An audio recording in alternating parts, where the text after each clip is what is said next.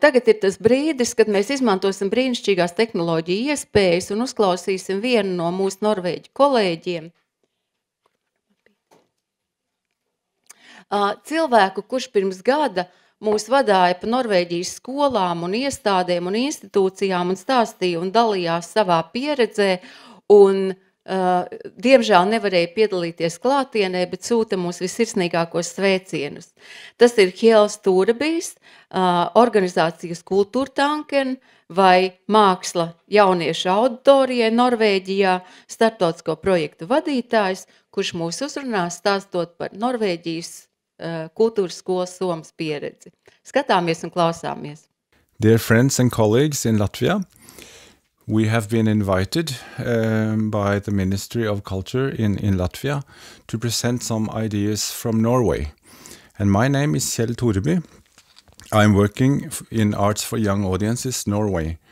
And we started with a cultural program in music in 1968. I will tell you some of our experiences. In this first picture, you see a small village in an island in Norway. Our program has developed in such a way that we now reach out to all young people of the country. In this little village, there might be a child or more children who are very inspired by the arts. It could even be that there is a future Nobel Prize author in this little village. Who knows? Anyway, there is going to be schools there. There's going to be art schools in this little village. And also Arts for Young Audiences are visiting maybe 4 or 5 times a year with different kind of art forms.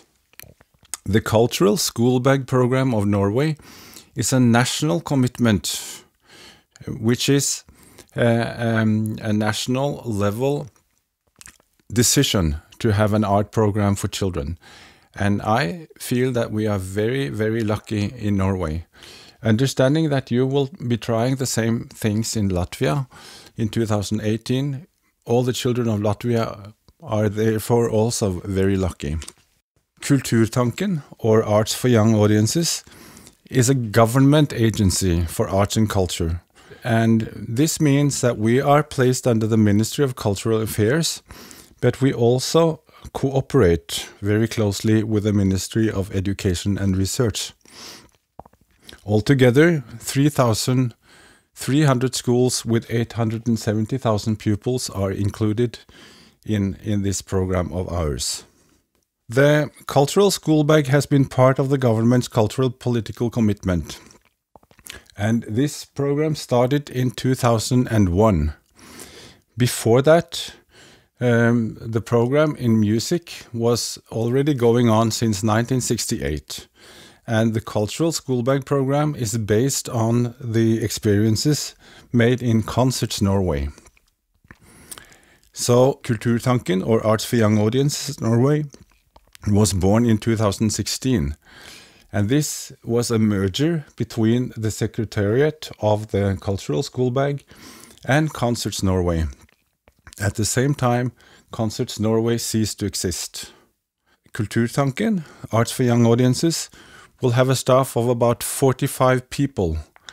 And some of these people have been newly engaged. They are experts in all art forms, and we also engage researchers. In the Educational Act, it is stating that education in school shall, in cooperation and understanding with the child's home, open doors to the world and the future, and give the pupils an historical and cultural insights and foundation. The Cultural School Bag program is making Norway a leading nation within arts and culture for children and young people. And just to tell you, also the Ministry of Foreign Affairs in Norway has been employing Arts for Young Audiences to take care of and being project leaders of projects in external countries. For instance, China, Sri Lanka, India, Jordan, Brazil, South Africa. The offer in Norway is to be of high quality, and it is also supposed to reflect diversity in expressions in both arts and culture. The target group is all the pupils from 1st to 10th grade and also the pupils in high school. I told you before that we started off with music alone. In 2001, different art forms were included in the program. These art forms are visual arts, music, film, literature, and cultural heritage. The visual arts programs again have a variety of forms. It could be that you're just showing pictures or paintings. It could be that the visual arts is combined with literature or combined with music, so that musicians play towards a painting. It could be going into techniques, different techniques of visual arts, and showing children or having them also experience how to make different visual arts with different kind of technical procedures. In music, we are trying to present all kinds of music to broaden the scope of understanding of the children. It could be music they never even heard about or known about, but all peoples at all times have expressed themselves in music. It could be classical music, it could be folk music, it could be Chinese music, it could even be black metal. We do have to be careful, however, of some music forms that kind of undermine the project of the school. In film, there is some projects that are created, workshop-like, to have children make their own films, their own videos. Or it could be just watching films or understanding how the film making is done, how many different kind of processes there is. In literature, as this picture shows, it could be that literature could be presented in libraries, but sometimes it is also interesting to bring children in a completely different environment. And this different environment creates new feelings, because there is always a totality of experience for the children that gives the total inspiration. Cultural heritage is very important for children to understand where we come from and how we are all just one part of history that goes on hopefully forever. Performing arts can be theater, but it can also be dance. And again, as you know, theater is combined with other art forms. In Norway, the whole project is a very big one. The budget comes from lottery money, around 27 million euros per year. And we are estimating that maybe the local municipalities, they add another 50 million euros annually to this program. In Arts for Young Audiences, we are trying to initiate and stimulate. We are trying to develop pilot projects. And some of these pilot projects are very technology oriented because we are interested in also presenting some of the future possibilities of art communications. We are collaborating with regions, with counties, with some municipalities, with organizations within all art forms, with higher education, universities, and with researchers, both nationally and internationally. One big discussion in Norway right now is the question of high quality. What is high quality in art and what is high quality in Arts for Young Audiences? Anne Bamford, she presented the wow factor already in 2012, where she claims that art of high quality can build a stronger learning environment at school.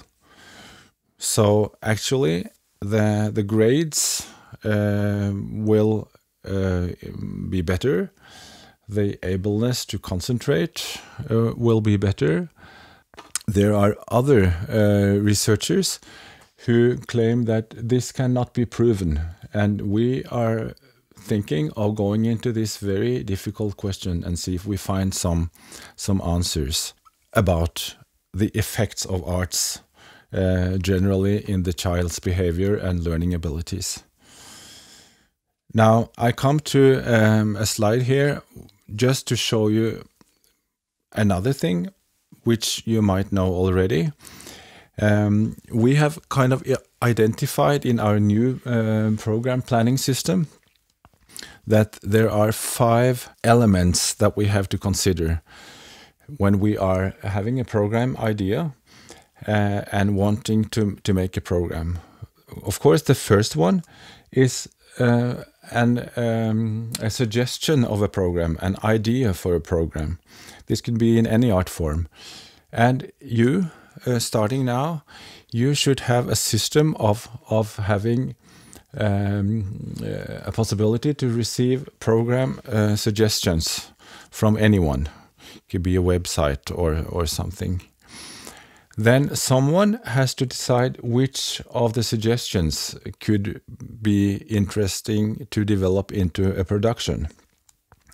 And in order to have a production which is suitable for a young audience, you need to have producers or curators that work with the artists in such a way that whatever program is made is relevant for a young audience. Then you must do the practical thing. You must make this program into a touring program. How can you do a touring of this program? And how do you distribute, which is the 4th element? How do you distribute? How do you make a tour? How many times and how much work do the artists need to do every day? And finally, you should have a system of evaluation.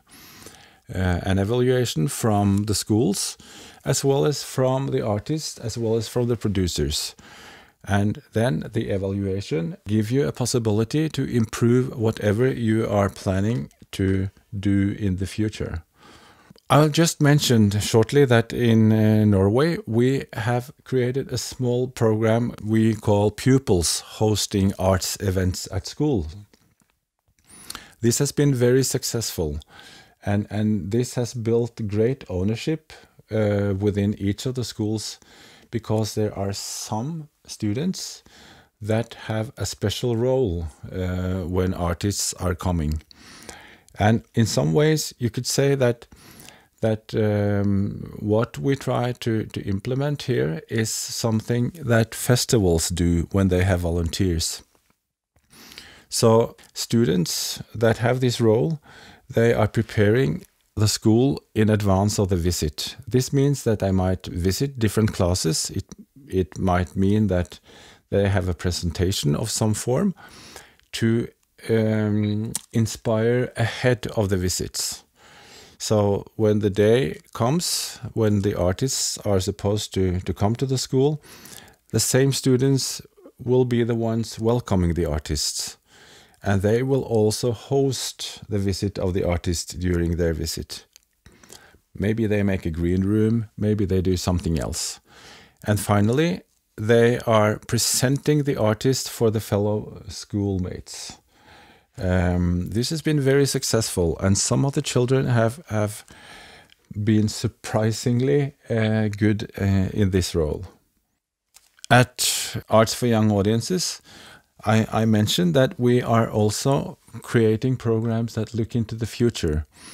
And finally, I will just show you a very short video clip, 1.5 minutes, of how this can be done. Thank you for attention. I'm sorry I was not able to be with you. Bye-bye.